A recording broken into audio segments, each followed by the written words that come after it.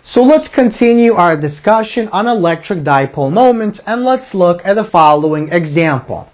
So hydrogen chloride, given by the formula HCl, has a dipole moment of about 3.4 times 10 to the negative 30 coulombs multiplied by meters. So assume that the distance between our two atoms within a single HCl molecule is about 1.2 times 10 to the negative 10 meters. So we have three parts to this problem. Let's begin with part A. Calculate the electric charge on each atom. So the overall charge on a single HCl molecule is 0. It's neutral. But because the chloride atom is more electronegative than the H atom, that means it will pull electrons closer. And so electrons will spend more time around the chloride atom than around the hydrogen atom. And that means this atom will develop a small negative charge, and this atom will develop the same charge, but that charge will be positive. So to calculate what this charge is, what the quantity of charge is, we have to use the following equation. We know that the electric dipole moment P is equal to the product of the charge and the distance between those two charges. So we know what the distance is, and we know what our electric dipole moment is. So let's use this equation and solve for Q.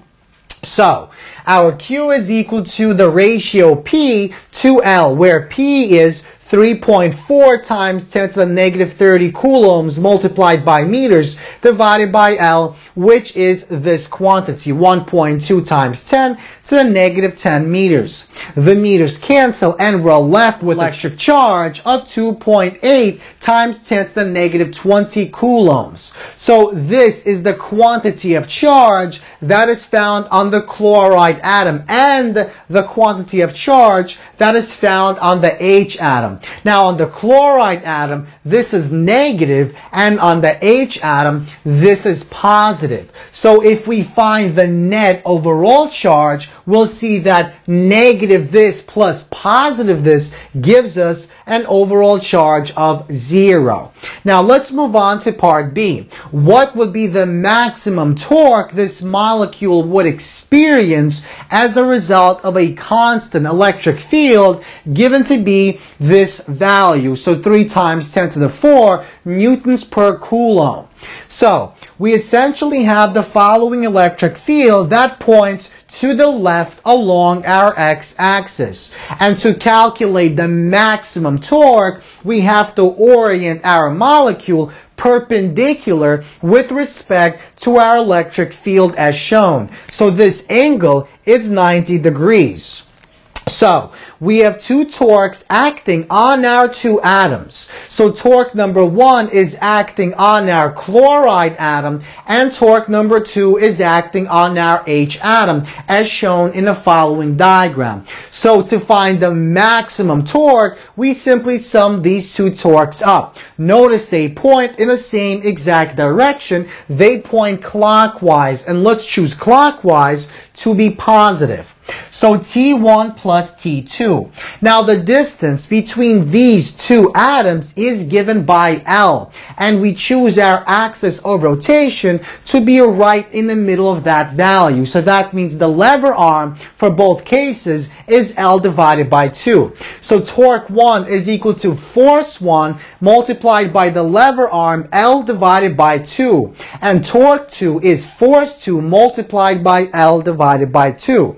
Now, because the two charges are exactly the same, that implies that force 1 is equal to force 2. Now, force 1 is simply the product of the charge multiplied by the electric field. So force 1 is Q multiplied by E, and force 2 is Q multiplied by E. So we take the sum, and we get that our maximum torque is equal to Q multiplied by E multiplied by L. Now we know Q is this quantity found in part A, our E is given to be this quantity, and the L is also given in the problem stem. So we multiply these values and we get about 1.01 times 10 to the negative 25 newtons multiplied by meters is the maximum torque.